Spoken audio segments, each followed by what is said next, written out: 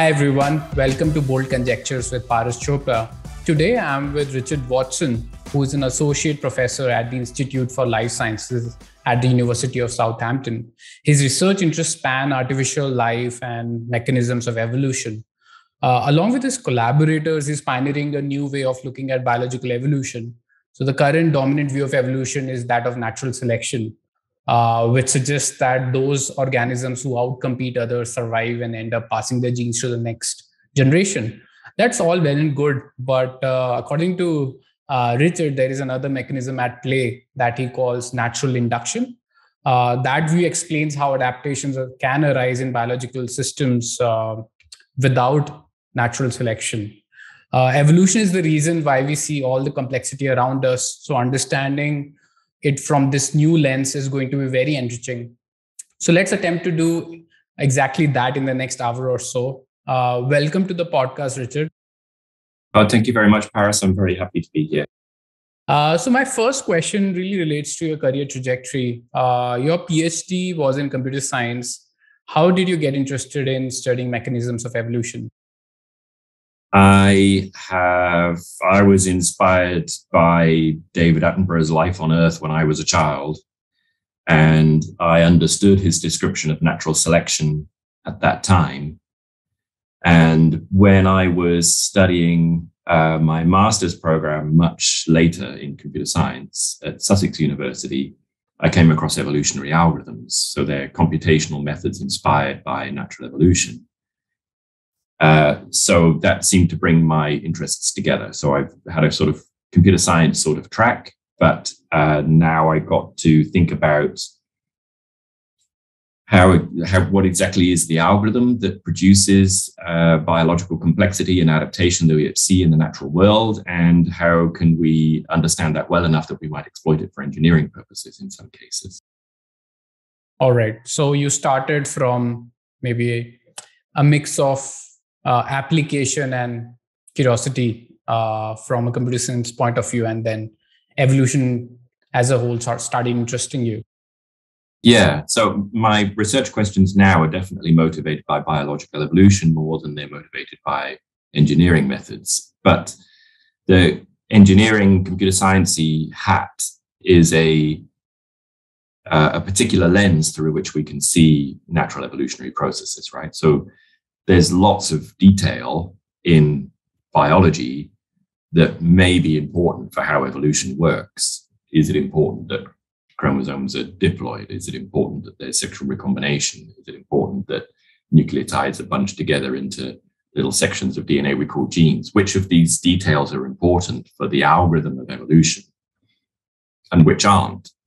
And when you have a computer science hat on, you can dig a little deeper to say, well, if the problem you were trying to solve had this kind of a nature to it, then this difference in the algorithm would be important, whereas this difference in the algorithm wouldn't really make much difference, right? So it's a particular lens through which to see biological processes. So that's how they come together. So you're interested in seeing which are the principles that are most abstract versus what are the things that are perhaps incidental to biology? Well, so I spent quite a bit of time in the field of evolutionary algorithms looking at the benefit of crossover or sexual recombination, we would say in evolutionary biology. What kind of problem can you solve with an algorithm that uses crossover, taking genetic material from a bit from parent one and a bit from parent two and smushing them together? What kind of problem can you solve with that mechanism that you can't solve just by small mutations or large random mutations for that matter? All right. So that's an example. And another example would be, how does coevolution, where the evolution of individuals in one population modifies the selective pressure on another population, and then its adaptation modifies the selective pressure on the first. How can that kind of an arms race, or perhaps a cooperative relationship between those two populations, how does that alter the kind of problem that natural selection can solve? So those are some examples. Right. Okay. So can we spend a little bit of time maybe just setting the background? Charles Darwin proposed evolution by natural selection. Maybe it's more than 100 years now. And wanted to just get maybe, first an understanding of what natural selection is as it was initially proposed, and I think the explanation itself has evolved over a period of time, and now there's this whole dominant paradigm called model synthesis. Surprisingly, the principles that he described stand today in modern evolutionary thinking about how evolution works, right? So the principles can be summarized as heritable variation in reproductive success, and that one sentence captures quite a bit of the detail that matters in the assumptions that matter. So you have to have a population of things that are reproducing. It has to be the case that they're not all the same. We call that variation. It has to be the case that some of those differences make a difference to the survival and reproduction of those entities. And it has to be the case that those differences can be passed on to the next generation. Heritable variation in reproductive success. And if you have those four characteristics, then natural selection follows. And we understand that sort of intuitively, casually, I don't think the right word, as the survival of the fittest sort of algorithm, where there are some entities that are better suited to their environment, including their competitive relationships with other individuals, and they survive and others don't. So there's a filtering process there of separating out the things to retain from the things to discard, which is done naturally in natural selection. You know, an organism that's well suited to its environment survives naturally, and an organism that isn't doesn't. And those that survive then obviously have a greater opportunity for reproductive opportunity for them to contribute to the next generation. And even if all of the organisms survive, there may be differences in their opportunity to contribute to the next generation. And that in that way, the composition of the population changes over time. But the fundamental principle is one of differential survival and reproduction, that there's differences in how well organisms survive and differences in how well organisms reproduce. Right. That's a principle. I don't know if that's jumping in too quick too soon. So that notion of survival of the fittest is not just a theory of biological evolution, but it seems like it's not just natural, but logical. Indeed, the way that Darwin described it is he describes those axioms. If you have those four things, heritability, variation, fitness differences, and reproduction, then there must be natural selection. Natural selection follows.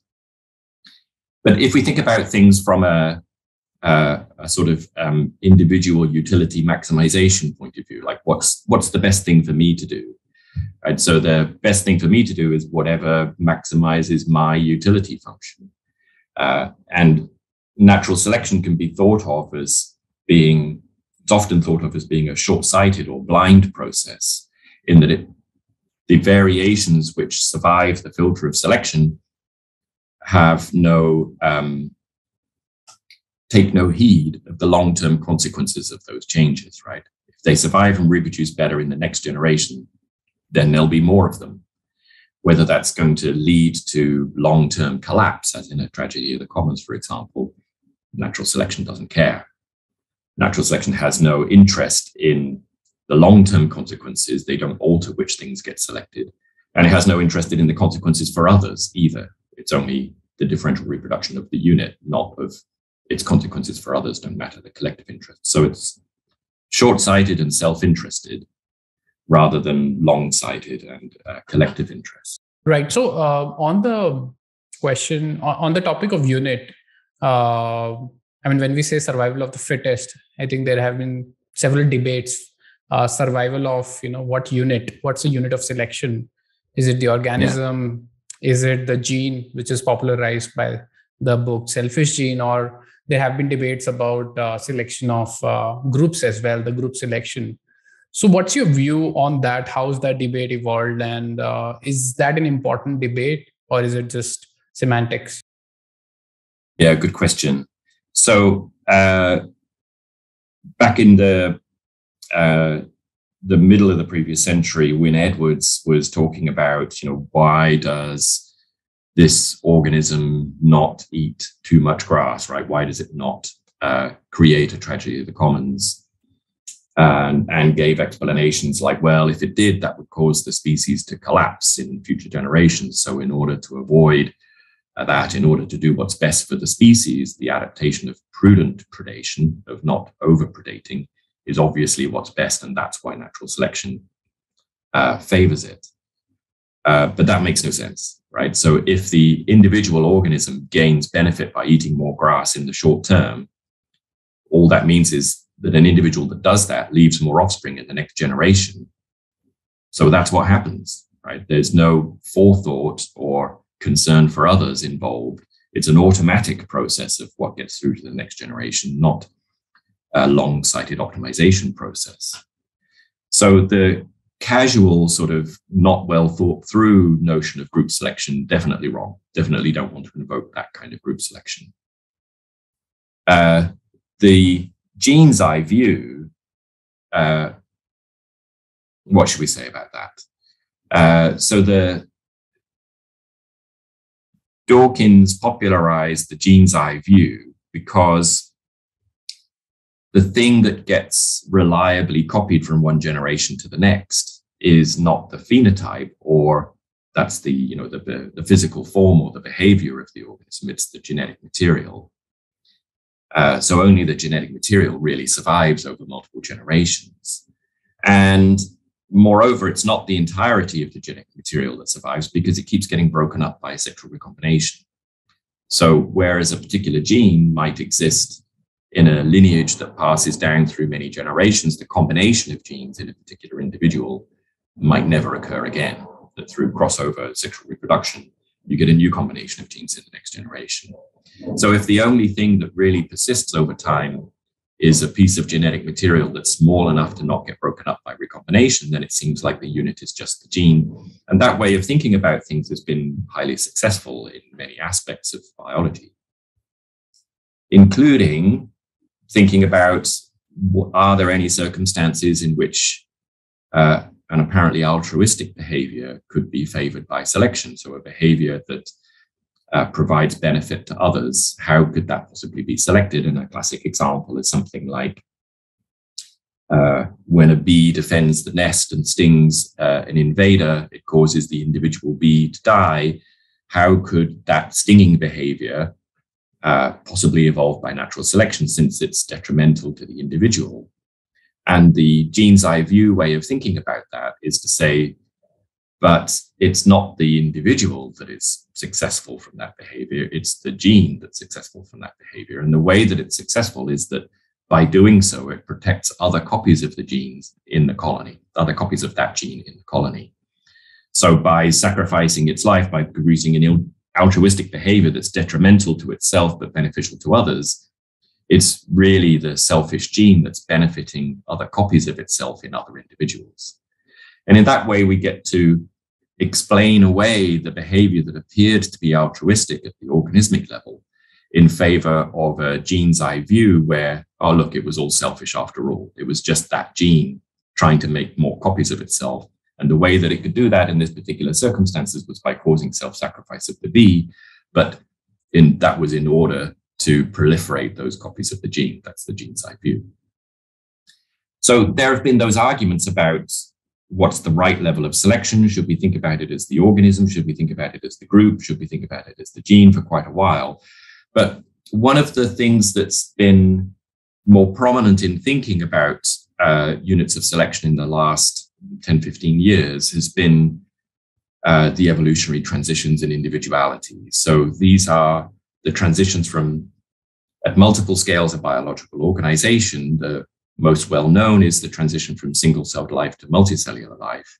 But there are other examples, from self-replicating molecules in the primordial soup to the first protocells, individual self-replicating genes to the first chromosomes, prokaryote bacteria to eukaryote cells with multiple organelles of symbiotic origin from other bacteria, then the multicellular organisms, and then the eusocial insects like the bees that I mentioned just now.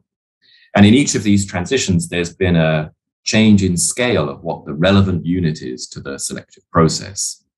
That, in effect, a gene that used to do well in the primordial soup now only does well if it works together well with the other genes that are in the chromosome. And the chromosome only works well if it works together survives and reproduces well if it works together well with the other chromosomes in the cell.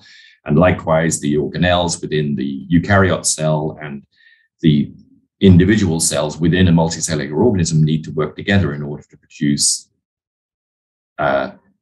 their own longevity through multiple generations by working together with other cells in a multicellular organism.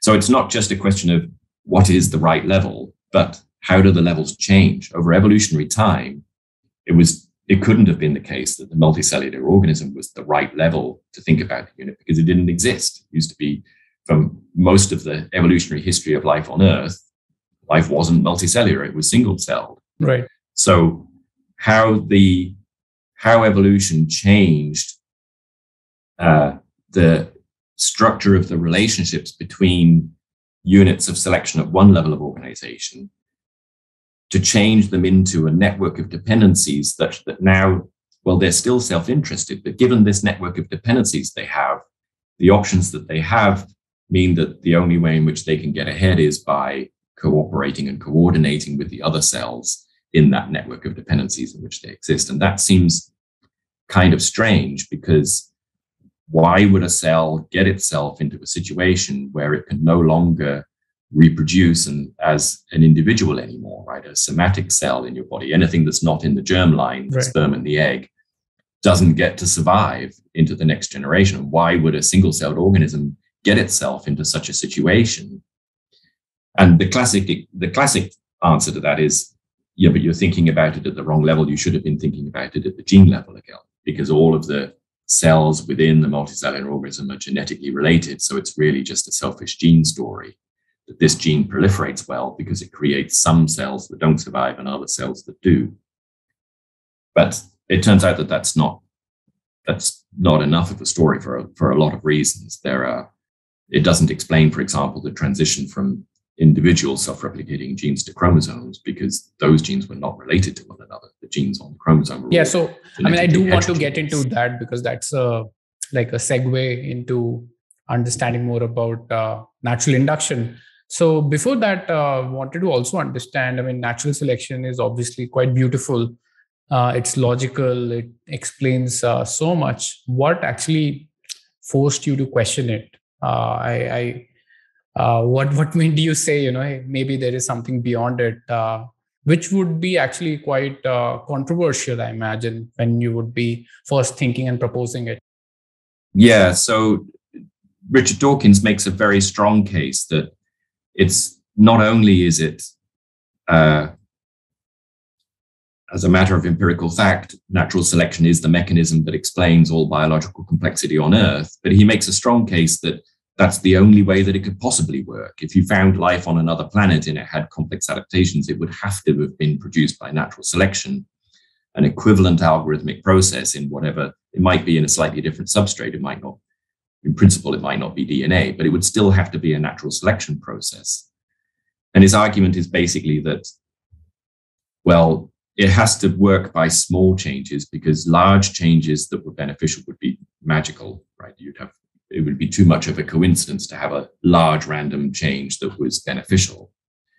And if it works that's because the changes can't be directed. They can't be biased to produce things which are good, because that would suggest some sort of forethought in the mechanism that was creating those changes.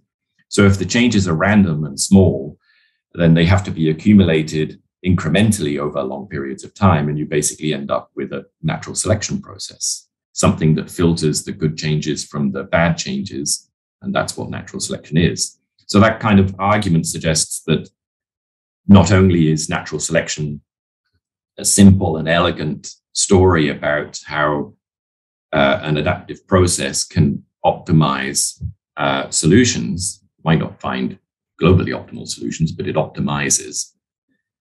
And it appears to be universal. And that kind of universality, it's not just a theory about exobiology. It's not just a theory about the life on other planets. It also says that there are strict limits to the kind of systems that can exhibit adaptation here on Earth. Right. So Gaia, for example, the idea that the planet, the biosphere, is organized in a way that's like an organism, that's adapted for holistic self-regulation feedbacks can't be true because the planet isn't an evolutionary unit. And if it isn't an evolutionary unit and natural selection is the only possible mechanism that can produce adaptation spontaneously in natural systems, then anything which isn't an evolutionary unit can't be adapted. So that universality also places strict limits on the kinds of things that can be adapted. It's the same reason that loose social groups can't be adapted because they're undermined by the selection of the individuals they're in. That's the dominant selective unit rather than the group. And it also means that even things like human organizational societal structures and institutions can't be adapted unless one of two things is possible. So unless there's a natural selection process that says this method of government or this institution or this social structure survived and outcompeted other institutions, that's one way in which it could be better over time. Or it would have to be because we designed it with our own intellect, right? Right. There isn't any other natural process that could do it. Yeah. So I didn't answer your question about why I became skeptical. Yeah. Right? And what, you were talking about limitations of natural selection. I think that also connects to the same question. Yeah. So one thing that natural selection can't explain that needs to be explained. So you could say, well, I don't need something to explain why Gaia is intelligent or why Gaia is adaptive, because it isn't. How do you know it isn't? But because it can't be. How do you know it can't be? Well, because natural selection is the only mechanism that can make anything adapted, so it can't be, right? So we could argue about that. But one thing that definitely needs explaining is, how does evolution do those transitions from one level of organization to another? And that has a really interesting chicken and egg problem, right? Because if you have a higher level of selection, then you can explain why the components within that organization have to cooperate with one another. Because if the multicellular organism is the unit of selection, then the cells have to cooperate. The only way in which they can get into the next generation is by working together to make the organism more successful. But you can't presuppose the new level of selection to explain how the units work together to create it, right? There's a chicken and egg problem. But we started off with some units that weren't in a multicellular organism. Why did they get themselves into a situation where they had to give up their individuality, had to give up their Darwinian fitness? Why would an individual do that? You can explain it requires a lot of working together and a lot of cooperation for them to create a multicellular organism, and it requires some of them to self-sacrifice, or at least they can get themselves into situations where they do. But if that's the definition of a multicellular organism, is that of a new evolutionary unit, is that the consequences of selection at that new unit can't be explained by selection on the units you all had before at the lower level, then how does selection on the lower level explain how you created the higher level unit? Does that make sense? So yes, the transitions in individuality were one of the key biological puzzles that motivated me to think about that differently. But the other motivation is that evolutionary algorithms are rubbish. Can you expand on that? Well, they're just a hill climbing process, aren't they? Right. It's just a stochastic population-based method of doing hill climbing.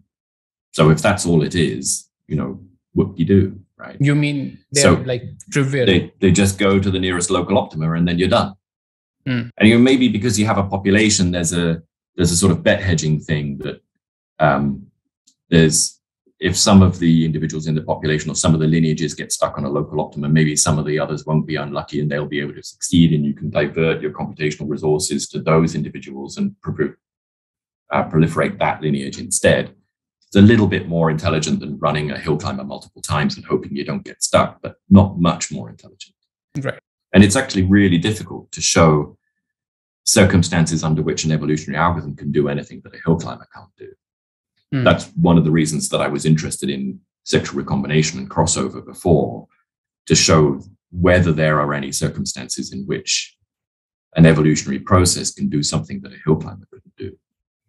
And if that's all it is, then I find that kind of surprising, right? Because when we run a local search process like a hill climber or simulated annealing or an evolutionary algorithm on difficult optimization problems, or in large creative spaces, I mean, they definitely show some improvement at first, and then they get stuck, or progress becomes very slow, and you run it a month longer instead of overnight, or maybe 2, and it doesn't really do anything much better than you got in the first night.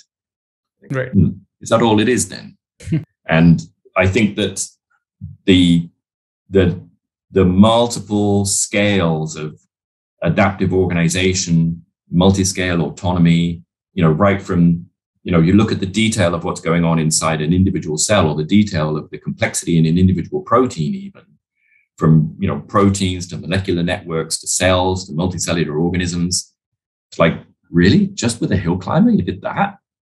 That, well, maybe, but maybe we're being a little bit too narrow-minded, right? The assumption is, well, it must be possible to evolve that with a hill climber. Why? Right. Well, because that's the only algorithm. It's like, well, is it? Right? Is that the only adaptive process that could possibly occur spontaneously in nature? Right. So the traditional answer to this question of, for example, how does cooperation evolve, is through random accident, in the sense eukaryotes happened when 2 prokaryotes happened to merge, and they thought it. I mean, then it was like a beneficial situation for both of them. And your thesis is that probably that's a little bit impossible to happen, these accidents, or if they happen, probably they'll not be the de facto units of selection, and they'll not spread. Well, we don't accept happy accidents as an explanation for any other kind of adaptation in evolution, right? We don't say that's true. We take happy accidents are okay if they're small, right? Even small incremental changes accumulated over time, and then the large change is not a happy accident. It was selected, right? It was a hill climbing process. It could be the case that a transition from a free living host cell and a symbiotic cyanobacteria, one just happened to get inside the cell membrane of another one day, and thereafter they lived as a pair instead of as individuals in competition with each other. And the relationship sort of changed overnight, that now instead of being in competition with one another because they're a single unit through a happy accident, now they have to get along together and they have to cooperate together, and their contributions to their relationship become more complementary and sort of fine-tuned to one another. But it seems that we wouldn't accept that explanation in any other part of biology. We'd have to say, no, that their relationship, where initially they didn't care about one another, they were doing their own thing, that there was some ecological relationship there, one of them could get a benefit from the other, or vice versa. That relationship becomes tighter and tighter over evolutionary time. The symbiosis becomes not just a sort of optional complementarity, but more sort of obligate, that now they can't survive without each other. And somehow that transitions into, they've become a new evolutionary unit. Right. Now, one of them is actually sacrificing their fitness in order for the greater good, for the long-term collective interest instead of the short-term self-interest. And that doesn't really quite make sense yet. We need to understand how that happens in a smooth. Right. So your thesis, in a nutshell, is that ecosystems should get stuck in some sort of local optima as per natural selection, but we've not seen that. We've seen increased complexity over the whole trajectory of life. So I think that a sensible place to start, perhaps, is to acknowledge that there are other contexts in which we understand that natural selection isn't the only adaptive process possible. So our brains do adaptation, and machine learning algorithms do adaptation, and they don't need to use natural selection to do that, right? When you learn something, you don't need to make small random modifications to your brain and keep the brain that works better. You don't even need to make small random modifications to the connections or the neurons and keep the connections or the neurons that work better. And, there might be selection processes at the synaptic level inside heads, but when you model it in an artificial neural network, you see that's not really the point, right? The point isn't, do you change the weights through random variation and selection? The point is that the weights change in the direction, in a particular direction determined by a machine learning algorithm. And that causes the organization of the connections in the network to change in a way that makes it better at the task. And the observation that made a sort of leap for me was noticing that if you allow natural selection to modify the connections of a neural network, then it modifies them in the same direction that a machine learning algorithm would modify them, right? So we know this now because we use evolutionary algorithms in some contexts to evolve neural network weights instead of using learning algorithms. So there we're taking a sort of a different kind of, instead of using a gradient method within a neural network, we use a stochastic variation and selection process within a neural network. And it's sort of obvious in hindsight that, well, the reason that we changed the weights that way with the learning mechanism was because that's the direction that made the output better. And the reason that natural selection changes the weights in the same way is because against that objective function, that's the direction that makes the output better. So it kind of makes sense that they would change the connections of a network in the same way. If there was a variation and selection process at the microscopic level, it would change the network architecture in the same way that a machine learning algorithm does. But the thing that makes machine learning algorithms, neural network algorithms, for example, there's a couple of things to say. The thing that makes them interesting is not that you changed the weights in the direction that made the output better. That's not what makes them interesting. The thing that makes them interesting is induction. That there are many different internal organizations that could produce an output that was good. But out of the many possible models that could do that, you've induced a particular model. And that particular model means that it generalizes differently on other samples, right? In machine learning, we're not interested in how well you do on the training set. We're interested in how well you do on the test set. How well does it generalize to situations that haven't been seen before, haven't been observed before, weren't part of the training set. And you can't explain why a machine learning algorithm does well on the test set purely by referring to how well it did on the training set. It's like, why did it do well on this novel circumstance? Like, oh, because it was well fitted to the training set. Like, no, being well fitted to the training set only explains why you were well fitted to the training set. It doesn't explain how you got the right answer on this novel situation, right? The way that you got the right answer on the novel situation was because you did induction, not selection. The ability to generalize relies on your ability to create general rules from specific instances. So the training set is a set of specific instances, and the model that you've induced is a general model from those specific instances, and that's what enables you to generalize. So the conception of natural selection in the conventional view doesn't include any notion of generalization or induction. It just says, why is this thing good? Because it survived and reproduced. Right. That's why it's there. It's because it survived and reproduced. It's like it already did well on the training set. That's the answer, right? And that means that it can't have, there's no notion of it being able to anticipate or generalize or be predisposed to produce things which are beneficial but novel. It can only produce things which have already survived the filter of selection or random variations thereof, right? So the closest that you can get to a notion of generalization in a conventional model of natural selection is just similarity or closeness in the original feature space, right? So there's a sense in which when you sprinkle random mutations on a genotype, you're making an assumption that other good things are near the good things you already had. So that's a very, very limited kind of generalization. It's not even as good as extrapolation, right? Right. But when you have a machine learning algorithm with some sophistication to the model, it doesn't have to be very sophisticated. It might just be an ordinary correlation model.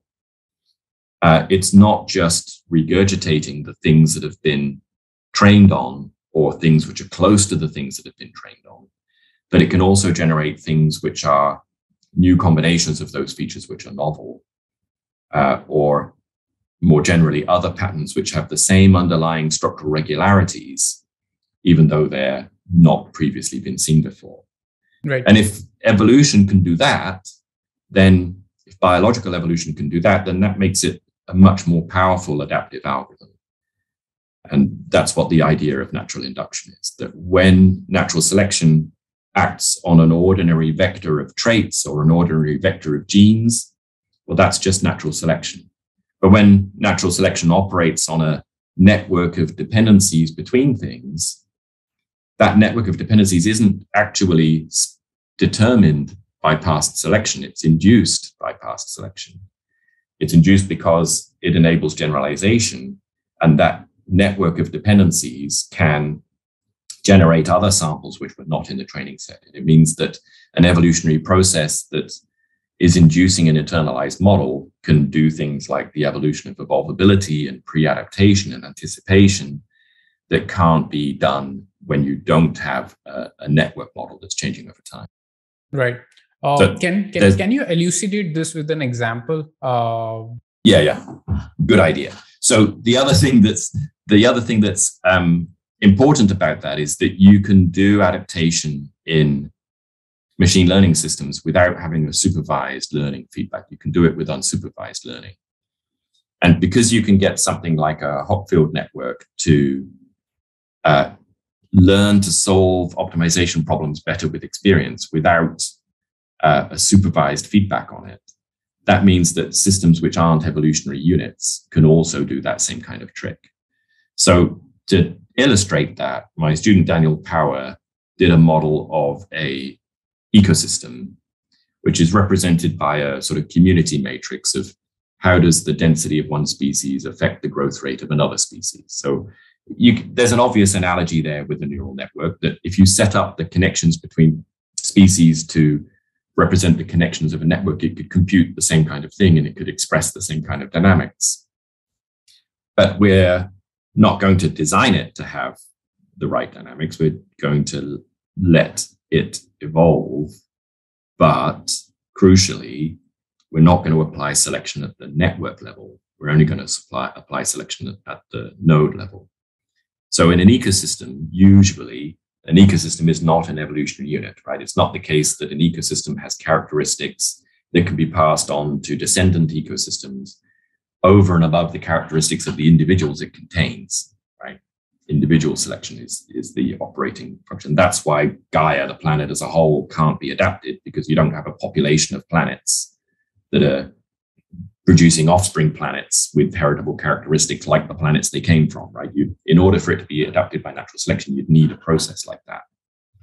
So this is a model which is just based on changes, an individual in one species which survives and reproduces better than another replaces other individuals in that species. But we're interested in how that changes the structure of the network as a whole, even though that's not an evolutionary unit. And if we set up those interaction coefficients to be competitive interactions between species, individual selection within each species what would it do? It's individual selection within each species just favors individuals that grow faster than individuals that grow slower. Which ones grow faster? Well, it's the ones that are less competitive with other individuals. Which are they? Well, if it's competitive with another species that's in high density at the same time that it is, then that's bad. But if it's competitive with another species that's low density when it's high density, that doesn't really matter. So it's always a good idea to reduce your competition with other species. An individual that has less competition with other species grows faster than an individual that has more competition. But there's a differential selective pressure on which interaction coefficients are more important to the growth rate of an individual. And in particular, what we see in that scenario is that species which are in high density at the same time, it's very important for them to reduce their competition. I'm going to go and eat something else. You do that. I'm going to go and eat something else, to reduce the competition between them. It's called character displacement. But species where one is high and the other is low, or vice versa, it doesn't really matter whether you alter that competition coefficient. And that means that species which are selected together wire together through individual level natural selection.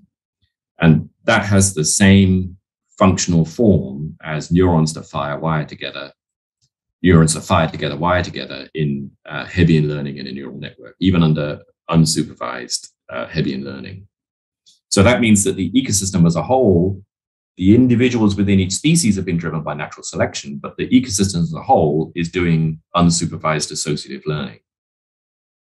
And unsupervised associative learning is sufficient for the network to learn how to solve problems better with experience. And the example that Dan did just to show off was to get the ecosystem to solve Sudoku puzzles. It's interesting, just to make sure I get that right. This whole model is about if individual sort of species tend to not compete and go their own ways, it's sort of beneficial for the group as a whole. And that's where the evolution. There's no benefit for the group as a whole, right? Because the group as a whole is not an evolutionary unit. So the reason that these changes are being selected is not because it's beneficial for the group as a whole. That would require a higher level selection process. The reason that these changes are being selected is just because it was good for the individual. But we observe that the selective pressures created by the dynamics in the network cause some connections to change and other connections not. And we can understand under individual selection, and we can understand what the organizational change of those connections is, because it's equivalent to unsupervised learning at the system scale. I don't need a population of ecosystems to do that. And I don't need to see how good is this ecosystem and how good is that ecosystem, right? And it's not so much that reducing competition is good for the system. It's that reducing competition is always good for all the individuals, but it's more a case of which competitive relationships are more important to change, right? So the competitive relationships between two individuals which are in high density at the same time, they're important to reduce. But the competitive relationships between two individuals which are not in high density at the same time are not important to reduce. And that differential easing of the frustrations in the system is a much more general principle. And it's a principle which applies at the network scale. So you can do the same thing without any natural selection at all. My colleague Chris Buckley at Sussex has shown how you can do the same thing in a system of masses connected by springs, right? So the masses, the position of the mass represents whether the species is in high density or low density. And the springs between them are the competitive interactions. This is when this spring is high, when this particle is high, the spring pushes that particle low and vice versa. And when you set up the particles to be in initial positions and then let it go, the springs push it all around and they find a configuration which is stable, but is not a very good solution to a Sudoku puzzle, right? It's just a locally optimal solution to a Sudoku puzzle. And then you randomize the positions of the particles and you have another go, and it finds another locally optimal solution to a Sudoku puzzle. And you do that many, many times, and it just finds many rubbish solutions to the Sudoku puzzle. It doesn't find a good one. But now imagine that the springs are not perfect. They're not perfectly elastic. A perfectly elastic spring, you can stretch it or compress it. And when you let it go, it goes back to the same natural length. It doesn't have any residual deformation of that past experience. But if they're imperfect, the more stress they're under, the more they deform. So if you stretch them for too long or too far, they give way a little bit and they change their natural length. And of course, natural springs behave in exactly that way. Well, now the system of particles and springs begins to learn that distribution of locally optimal solutions that it's visited, meaning that the springs give way in a little bit that increase the dynamical basin of attraction for positions that the system has been to in the past. And the generalization properties of associative learning mean that it doesn't just go to solutions that it's been to in the past, but it also generates other solutions which are generalizations of those. And that causes the system of particles to find better solutions over time. And that's the principle that it's the same algorithm that the ecosystem is doing. The fact that it was natural selection at the individual level that was changing the connections is incidental. It's really the network level learning that's doing the work. Right. So in the former, again, to recapture, I understand it's the natural selection happening at nodes, but as a consequence of it, the relationship between nodes is changing, even though there is no selection happening at the relationship level. And this change in relationship between nodes is what is doing induction. and learning in Yeah. some sense. Yeah. So, in order to get any kind of learning happening in a network, it has to be that the connections change. Right. But it has to be the right connections that change. And this shows that you don't need selection at the network level in order to get the right connections to change. Right. If the system is perturbed so that it visits a distribution of locally optimal configurations, then over time it will naturally generalize over that to enlarge the basin of attraction for solutions it hasn't visited before, but which are better. Right. So I did want to understand in what concrete sense this generalization, and what are we calling generalization as? And Sudoku is interesting, but in ecosystems, I'm not sure if they're solving Sudoku. Yeah, so what is generalization or induction? Sudoku is an example of it can be described as a max two-set problem, right? So you have a number of problem variables and a number of constraints or dependencies between those variables that says, well, when this one is 1, this one should be 0. When this one is 0, this one should be 0. There's constraints between them and Sudoku is just a particular example of that. Right. It says, if you're a 3, then you can't be on at the same time as other 3s, which are in the same row or column or box. So in biological terms, a constraint maximization problem says something like, well, look, if I'm using this resource, you can't be using that resource, right? That there's a mutual exclusion between us. There are constraints between our growth rates. And so the problem that the ecosystem is solving is a constrained resource allocation problem. Who's going to eat this and who's going to eat that, right? And obviously, each of the individuals in each of the species wants to eat as much as they can. But if they have to choose, well, if I eat this thing, I'm competing with this other species that's in high density. Whereas if I eat that thing, I'm not competing with that other species, or I am competing with them, but they're not in high density at the same time as me. And that way of adjusting the dependencies in the network enables the ecosystem to better resolve those conflicts over time, which essentially results in higher biomass for the ecosystem. So the immature ecosystem ends up at what's called a climax community, like a local equilibrium, where the species which are in high density are in high density, and the species which are in low density are in low density, but they can't change. It's an attractor of the system, but there's lots of conflict going on. And even if you were to go through the next annual season and you grow the ecosystem up again to another climax community, it might be a bit different, but it still has lots of conflict going on. But over evolutionary time, as the relationships between the species change, the ecosystem gets better at finding combinations of species that work well together, that resolve those conflicts, and thus enable a mature ecosystem enables higher total biomass than the immature ecosystem could. Right. So it's robust to changes. It's not catastrophic to some change. Yeah, so there are interesting implications for what happens to the resilience and agility of the ecosystem, as well as its ability to optimize those conflicting constraints. So one thing that's kind of interesting is that the longer that an ecosystem spends in one particular configuration, eventually that becomes the only memory that the ecosystem has, that it's like training a neural network on one training pattern over and over again. And eventually there'll be a sort of catastrophic forgetting that it can't remember anything else that it's ever seen, right? This is the only thing that it can do. And that has the consequence that if a different environmental or ecological condition should arise, that it used to be able to cope with, it now isn't able to cope with that. It's lost that robustness or resilience. The same, a way to understand it would be something like, it's not so much the asteroid that killed the dinosaurs, it's the long period of stability without them that killed the dinosaurs, right? The ecological conditions have honed and canalized to a particular environmental condition. And when that changes, they don't have the agility to be able to reorganize the ecosystem.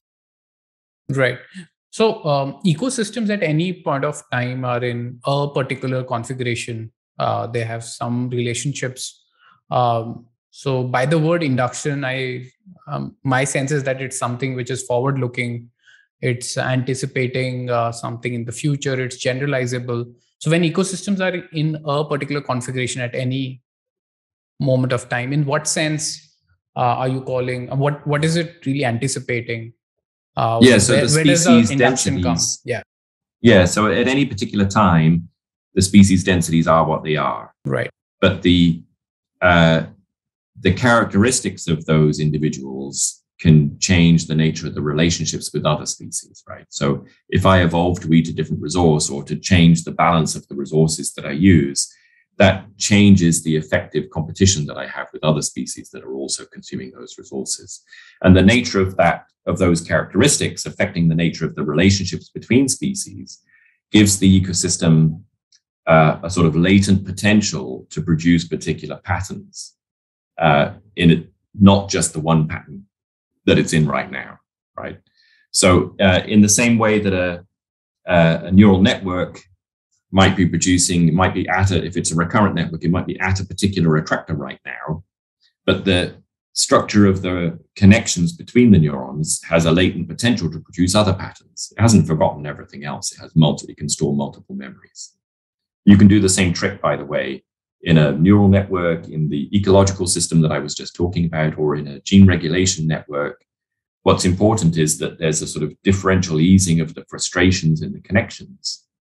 And that's what's inducing an associative model of things which have worked in the past.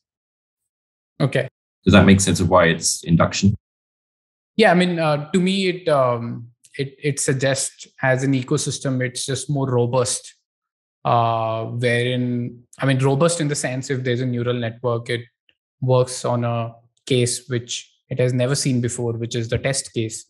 And similarly, in ecosystem, it sort of holds together if maybe an individual changes too much in a direction that ecosystem collectively has never observed before. Yeah, so I think it's a mistake to think of an ecosystem is supposed to be one particular way, right? So there's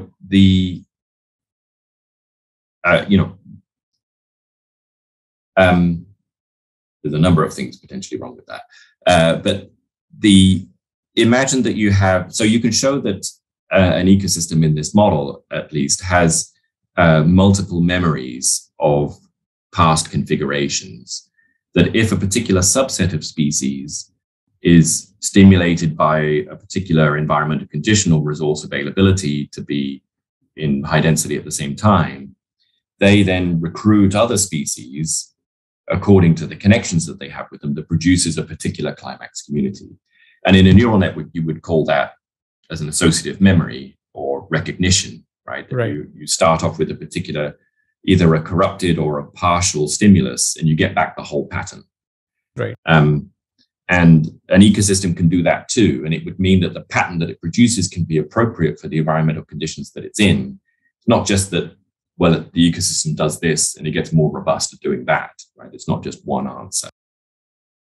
Right. Got it. I mean, just like in like a Hebbian network, you can store different memories, like maybe characters A, B, C, D, and partial sort of activation of, say, part of that character induces the entire character in the network. That's right. In a similar sense, you're saying the network has potential to be multiple things at the same time because of the connections. Some are stronger and some are weaker. That's right. So if it's the case that evolution by natural selection under individual level natural selection changes the connections in an ecosystem in the same way that Hebb's rule changes connections in a neural network, in a Hopfield network, for example, then that means that all the cool things the Hopfield networks can do, ecosystems can do too. So in a Hopfield network, Hebb's rule is sufficient to do memory, to store and recall multiple patterns of past activation, to train it to have multiple memories. It can do generalization, that in addition to producing the patterns it's been trained on, it can also produce other attractors that are from the same class. In an associative memory, you'd call that a spurious memory, but if you were interested in generalization, you'd say it was a generalization. And you can also learn to solve optimization problems better with experience, right? Or build low-dimensional models of high-dimensional spaces. That's another thing that you can do with Hebb's rule in a Hopfield network. And when you move in that low-dimensional space instead of in the original high-dimensional space, you can satisfy constraints between problem variables better than you could without that induced model. Right. So it's a mechanism we call self-modeling, that Hopfield and Tank did a model where they set up the weights of the network to represent the distances between cities in a TSP problem. And then you run the network and it gives you a locally optimal solution to the TOR of the TSP problem, right? But there was no learning in that model. It just, it finds a locally optimal solution to the TOR. If you run it again, it would find another locally optimal solution to the TOR. It might be slightly different. But if you do that many times and you use Hebbian learning to modify the connections, then it can learn to get better at solving the TSP problem over time. So that's what the ecosystem is doing here. It's doing the same kind of learning, generalization, recognition, classification, behaviors that a Hopfield network can do, the ecosystem can do as well. And because you can do that with unsupervised learning in the Hopfield network, you don't need any system-level natural selection to do that in the ecosystem.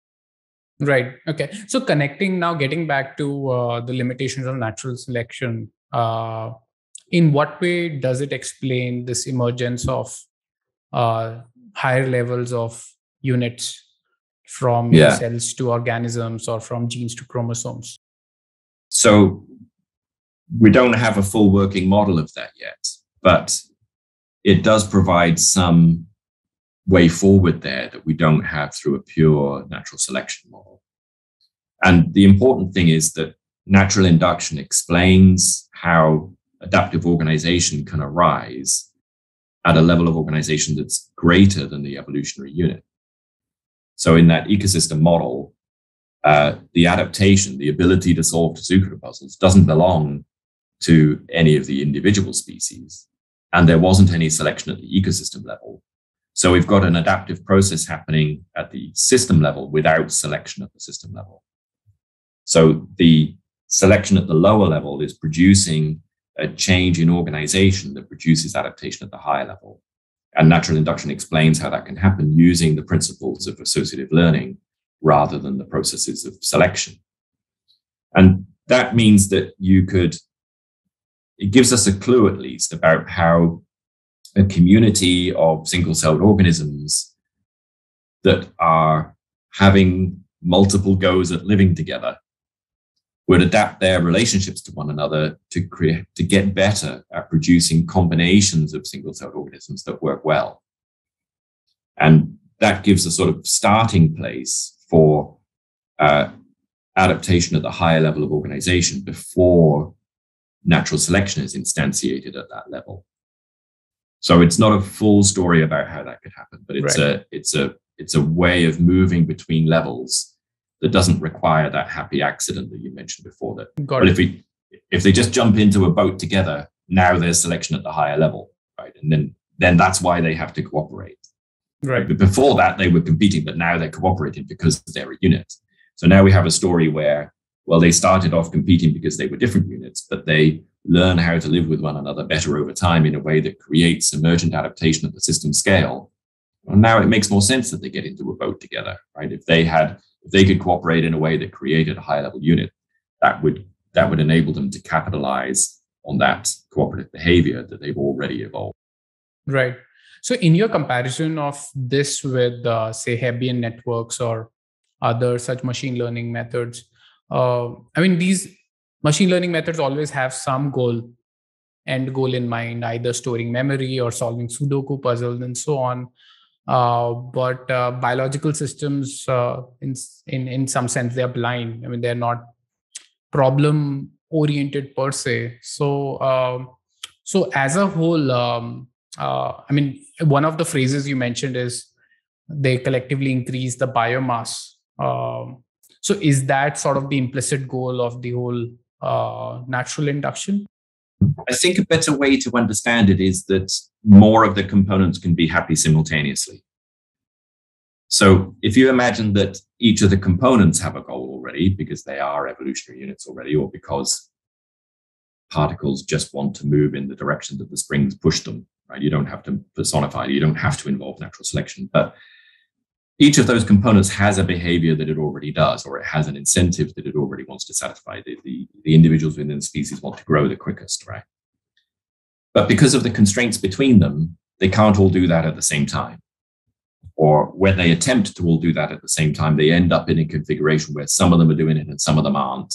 And the conflicts or constraints are preventing them from all doing it at the same time. So as the system organizes through natural induction, it gets better at resolving more of those constraints simultaneously, so that more of the members are happy simultaneously. If we think about it in a game theory way, it's like we have individuals in a network playing games, competitive games with each other, and you can measure the individual utility of all of the individuals playing those games. But they're not interested in the total utility, right? An individual chooses the strategy that maximizes their individual utility.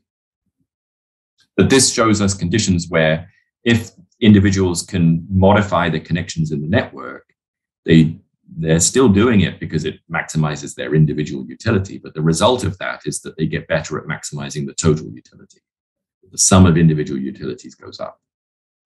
So when there's less conflict in the ecosystem, that means more of the species can be in high biomass at the same time, and the total biomass goes up. It wasn't the reason that the individuals in the system did it. They did it just for their own interests. But under those conditions, the changing organization of relationships between them enables the system, causes the system to find configurations that satisfy more of those constraints simultaneously. Right. So as you were talking, one of the thoughts that kept coming to me was this is mirrored in world of business as well, wherein there's this very popular book by Peter Thiel called 0 to 1, which popularized this phrase called competition is for losers. And it talks about how all successful companies go their own ways, and competition drives profits to zero. So there is this, again, very interesting specialization and codependence that emerges at a corporation level, wherein as a whole, our economy expands, but individually, every company is just trying to maximize their market cap. Yeah, so that's a very good point, right? So you have this notion of if you start off with a sort of primitive notion of survival of the fittest in the, applied to society, that it applies to us as individuals. If I can outcompete you, good for me, that's the right thing to do. And at corporation level as well, if I can outcompete other corporations, then good for us. We did well. And whilst that explains organized relationships within the corporation because they're working together to maximize the profit of the corporation, it's explained by competition between corporations in order to explain, that's the prime mover, that's the driver of the corporation that happens within it. So it's like a sort of selection at a higher level that explains the corporation within. But you're quite right that the, natural selection doesn't have any interest in increasing competition with anybody. Right? If there's an option to change the relationship in such a way that it makes us less competitive, why wouldn't I do that? Right. I'm not interested in decreasing your population density. I'm only interested in increasing mine. And if I can do that by avoiding competition with you, then that's good for me. It might have the positive side effect that is good for you as well. That doesn't have to be the reason that I did it, but it still places a differential change in which relationships change, right? The ones which are most competitive should be the ones which are eased, not the ones which are ramped up. Exactly. But that's, what did I want to say about that? It's easy, however, to get a little bit lost in this notion of, yes, but the reason that I did that was so that I could do better. Right? The reason that I did it's really about competition. Really, I do better by using this strategy. And instead, if you think about it as, well, that just wasn't the point. When at the system level, that was never the point. The point wasn't to make you do better. At the system level, that's just what the system does. The system naturally eases the frustrations between things. And if you want the system to be more intelligent, right, rather than thinking about, is my company going to do better by this strategy or that strategy? If you think about the network of relationships within a social organization or between corporations, or at the system level, what's happening is that it's becoming more intelligent. It's learning more about the network of constraints between the components through experience. And the way that it does that is, through each of the components just differentially easing the frustrations that they have. Doesn't, thinking about it in a competitive framework is sort of missing the point. It's like, it's not, we can get better by competing less. It's like, no, that's just what happens, right? There's a differential easing of relationships, and that makes the system smarter. And if you don't see it that way, then you think that, suppose you find yourself in a situation where you're caused to do something you didn't really want to do, right? That there's, out of the options that I've got, this is the best option. But I don't really like those options. I'd rather do something else. But the social contracts, or perhaps legal contracts or business contracts that I have in this network cause me to take this action. And one way to think about that is, dang, if I could cut those contracts, then I'd be better, right? I'd be able to take the choice that I wanted. But if you do that, you're making the system as a whole dumber, right? You're literally cutting the synaptic connections of the social structure in which you're participating. And instead of, in a natural selection framework, it feels like, look, if you can get away with not cooperating, that's the right thing to do, because you only cooperate when you have to. If you could find a situation where you could take benefit from others, but you didn't have to give back, well, that would obviously be the right thing to do. It's not just that that's what happens sometimes because people are selfish, but it's actually logical, right? I mean, the only thing that's logical is to do the thing that's best for you, right? How could it be anything else, right? But when you think about it at that system level, and you think about, look, we're all part of a system which is learning. We're part of a system which has what I call systemic intelligence that's acquired over its past experience. And the connections and relationships that we have with one another cause us to behave differently. And that way of causing us to behave differently sometimes hurts in the short term, right? But that's the way in which you get out of local optima and into better optima. It's the way in which the total utility can increase, requires that you don't just go to the local optimum. And that requires you to be responsive to those relationships. And when you think about it that way, and when we think about the role of humans in the biosphere more generally, not just in business, but in our relationships to other living things in the planet, perhaps that motivates us to treat that with a little bit more reverence and not just treat other people and other living things and the planet as just resources to be consumed and exploited for our own benefit, right? Right. That mindset of growth and profit maximization and performance indicator maximization as being natural and logical, the sort of selection mindset that's transferred into the social realm, that's the root cause of all of our global challenges, from climate change to poverty to armed conflict, right? It's like, well, if you're stronger and better able to compete and outcompete others and competitively exclude them and exploit them, well, then you should, because that's the principle by which things get better. But when you step back and you look at the system level and you think, well, no, the way that things get better is by easing the frustrations between things. And the network of relationships between things is what makes the system smart. And that kind of systemic view gives us different design principles about how we should behave. It means that we should value those relationships rather than try to cut them. It means that we should look for ways to be more compassionately connected to others instead of ways to competitively exclude them. Right. I guess you've answered what I was about to ask. Since we're at the end of a conversation, I wanted to touch upon lessons on living. Essentially, you have a page dedicated on your website called What's Love Got to Do With It? And I found it fascinating for a scientist to have a page connecting their research, their thoughts into something as sort of emotional as love. So you did talk a little bit about it, but you have anything concrete to say on an individual level?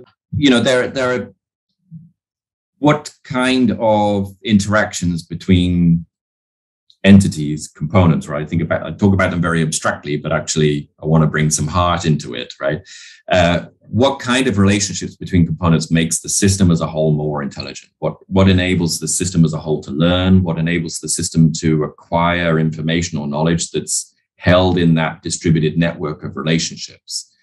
Well, it requires not filtering out things to keep from things to discard, not competitive exclusion. What it requires is that each of the components is vulnerable enough to allow its interactions with others to change it.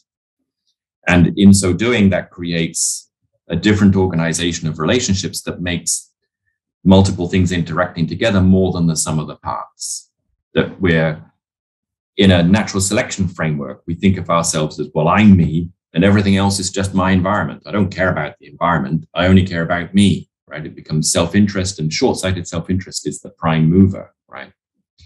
But if you were interested in the systemic intelligence of the system you were in, then you would recognize that it's allowing your relationships with others to change, which requires you to be vulnerable, right? When you interact with another person, or when a corporation interacts with another corporation, or when humankind interacts with marine life or planetary resources, that interaction, if we approach that interaction as sort of, well, I'm not going to change, I just want to get the most I can out of them, right? I just want to exploit them as best I can because that's the only logical thing for me to do. Why would I do anything else, right? If you approach it that way, then the system can't learn. If you approach it in a way where you allow some vulnerability so that in interacting with others, you don't just change them, but you get changed too, then that enables the nature of your relationships with others to change over time. And in so doing, it means that you become more than the sum of the parts. Instead of just becoming a bucket full of species that's a jungle out there where they're all just trying to fight for themselves, it's all against all, it becomes more of a harmonious network of living being, more of a sort of Buddhist or Eastern wisdom tradition way of looking at life, where we see each of those components as playing a role within a greater whole. And that way of looking at things, a word that we sometimes use to describe relationships where we allow ourselves to be vulnerable and change in interaction with one another. And in so doing, we create something that's more than just me, that you and I become an us. A word that people use for that sometimes is love. Right. And that's, that means I'm not talking about, the brain chemistry kind of love that makes us infatuated. I'm not talking about love that makes us reproduce the species, right? I'm talking about love that makes us vulnerable and makes us, that it does work, that it the kind of relationships that sometimes cause us to do things that we don't want to do. That's the kind of relationship where love is doing work. And it's not just because it's nice, it's because that's the way to enhance the systemic intelligence of the system. Right. I think that's the way to make the leap to next level of organization.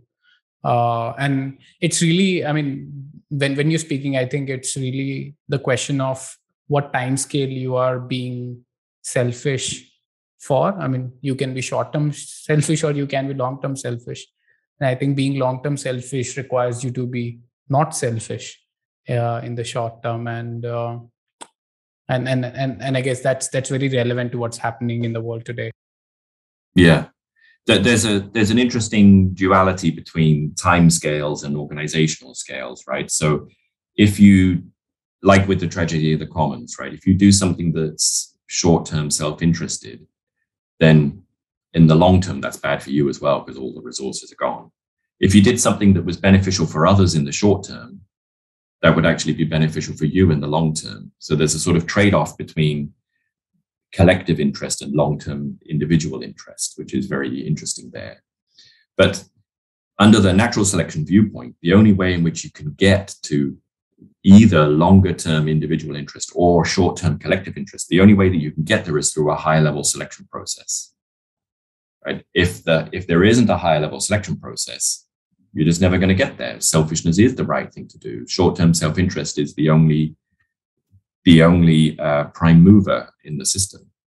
And that means that, if you don't have a population of planets, then Gaia can't be intelligent, Gaia can't be adapted, Gaia can't be anything. It's just a jungle out there. And if you can survive and reproduce better than someone else in that environment, then good for you, right? That's all there is to it. But under natural induction, that means that we can see adaptive organization in systems that can't have adaptive organization under natural selection. There can't be, for example, any harmonious web of life if there isn't an adaptive process that can make things harmonious, right? The Gaia can't be a harmonious web of life if natural selection doesn't apply at the planetary scale. Right. But if natural induction applies at that scale, then that can explain why the network of relationships between us as individuals and one another, and also us as humankind and other living things on the planet, can be adaptively organized. It can be a product of organization that's put there by the past experience that we've all shared. And in that way, that gives us a reason to treat it with some, well, at least some curiosity, if not some compassion, rather than just treating it as a resource to dig up and burn. Right. So thank you so much, Dr. Richard Watson. It's been fascinating the last 60 minutes or so. Absolutely loved it. And hopefully, as you do further research, we'll get a very concrete model of how natural induction gets us to the next level of leaps. I'll certainly be on a lookout on your research page for new. Thank you so much. I've really enjoyed myself. It's been a great conversation. Thank you. Bye-bye. Have a great week ahead. Thank you. You too.